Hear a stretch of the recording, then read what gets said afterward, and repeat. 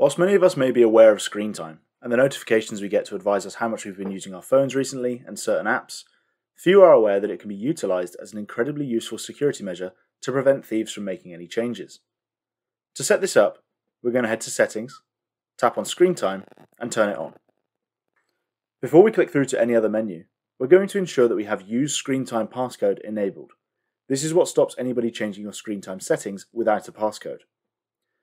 Unlike many other settings on an iPhone, your passcode for screen time is independent of your phone passcode, making it a very secure way to restrict access to your apps and settings, even if a thief has access to your phone passcode.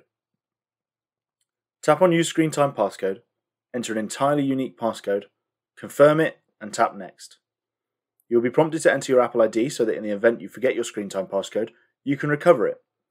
Whilst this may seem like a good idea, we are assuming that your iPhone has been stolen and the thief knows your passcode. With only your passcode, a thief can access your Apple ID and will thus have access to your screen time passcode recovery. So, we are going to leave this blank and tap Cancel in the top left, and then press Skip on the confirmation prompt.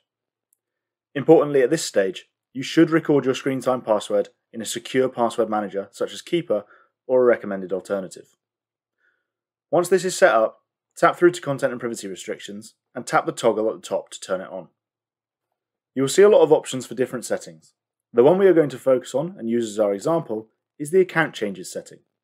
Quite simply tap through on this option and change it from Allow to Don't Allow. To see this in action, if we completely close out of Settings and reopen it, you will see that you're blocked from making any changes to your Apple ID on your iPhone. Whilst we recommend that you add many layers of security to your iPhone and your Apple ID, this setting is one of the most important things you can do to improve your chances of keeping control of your account if your iPhone is stolen. To remove this limitation if you need to make changes, go back to Screen Time and to Content and Privacy Restrictions, scroll down to Account Changes, enter your unique screen time passcode, and then tap Allow.